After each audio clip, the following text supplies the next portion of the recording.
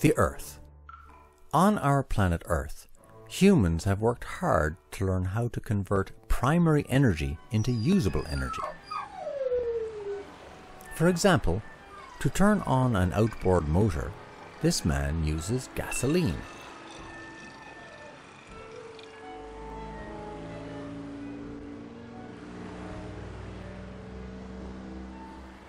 He bought this gasoline at the gas station, and this gasoline comes from far, far away. A truck has come to deliver it from a storage and distribution center. This gasoline crosses the seas in huge tanks on a huge oil tanker.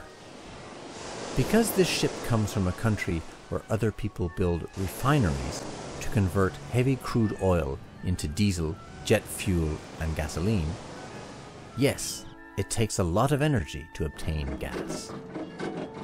In faraway countries, we extract gigantic slicks of crude oil that have been lying underground for millions of years. Once the oil has been pumped, we must again transport it to refineries in other countries, where it will be processed into gasoline. But it takes a lot of heavy crude oil to make only a little gasoline. So we pump, and we pump again, and the more we pump, the more gasoline we use.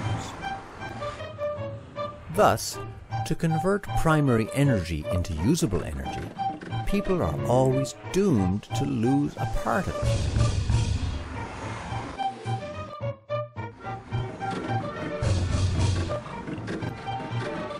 But we go on pumping over and over again our crude oil slicks that are decreasing dangerously.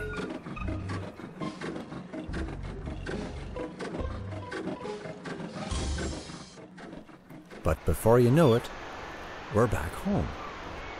And our little man is on his beautiful motorboat. What a strong motor! But the more the engine is running, the more it uses up all the energy of the gasoline. From this gas, extracted from oil slicks, a small amount of smoke is released into the air, as we know, polluting our atmosphere. Our beautiful planet Earth has lots of sources of energy, but these are being slowly depleted. That is why we should always think carefully before using them.